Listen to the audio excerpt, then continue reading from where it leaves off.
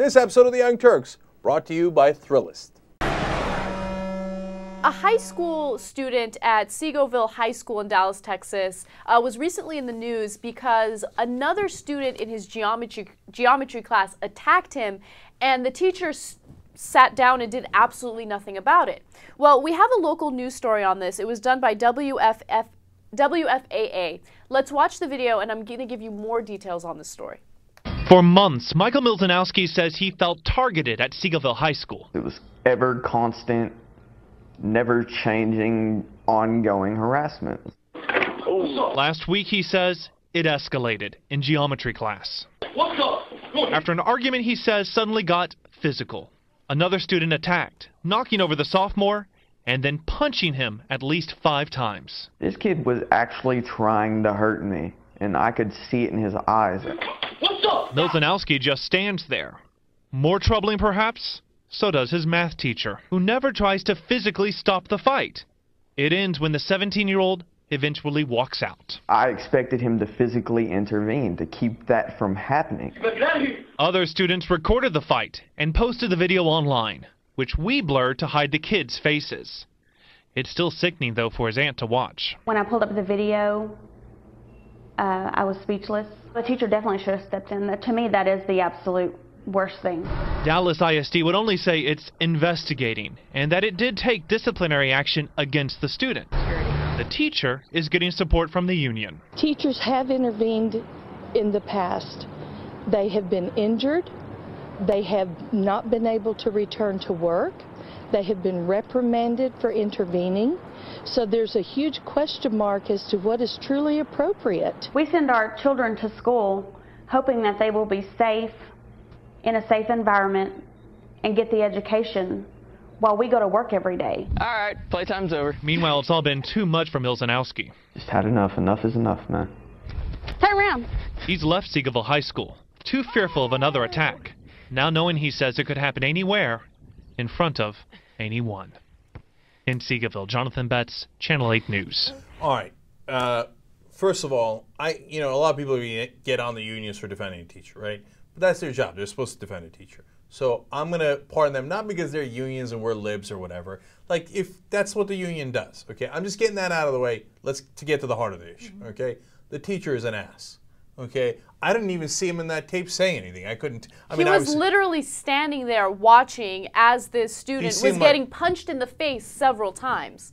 Okay? I mean, I don't care what your contract says or what your union says and stuff. I get they're going to defend you. But I'm asking you to be a human being. Exactly. You're supposed to use a little bit of judgment, okay? You can pull them apart.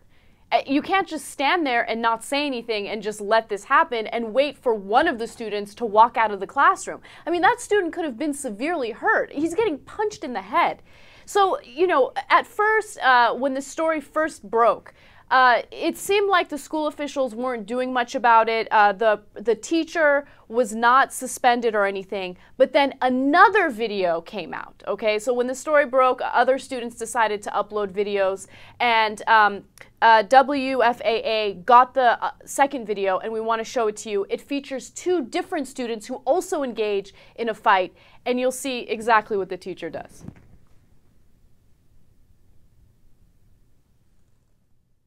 A circle with phones out, while another student, shirtless, takes off his shorts.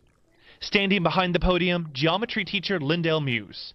The students square off, as if in a boxing match, and then the fight begins.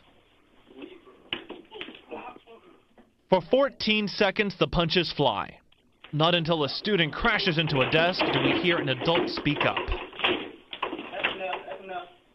Multiple sources inside the school say this is a common occurrence inside this classroom at Seagoville High School. Call me back. What's up? It's the same classroom with the same teacher where Michael Milczanowski was attacked last week.